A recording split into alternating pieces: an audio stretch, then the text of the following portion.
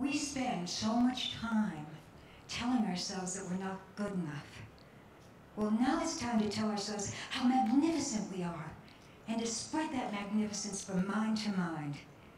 Because, you know, when you can really feel the emotion of love, it no longer belongs just to you. It also belongs to everybody that you interact with. And this has been scientifically proven. Dr. Goldman writes about it in his bestseller called Social Intelligence. And Dr. Goldman is a PhD, and he also worked for the New York Times for 12 years reporting on the brain and behavioral sciences.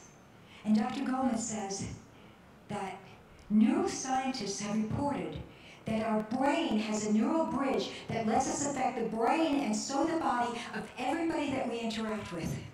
And of course, they have a neural bridge that lets them affect our brain and so our body. And get this. Dr. Goldman says that studies show that we can actually catch somebody's emotions just like we can catch the flu.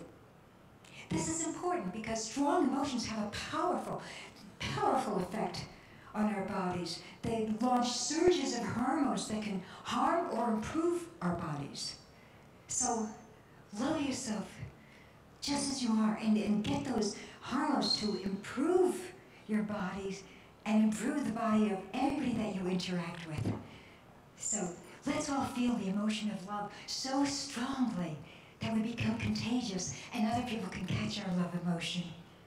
Imagine what our world would be like if hundreds of people could feel a genuine emotion of love for themselves and then go hang out with other people. Those other people could catch that love emotion and spread out and give it to still more people and on and on. Wow, what a world we would create.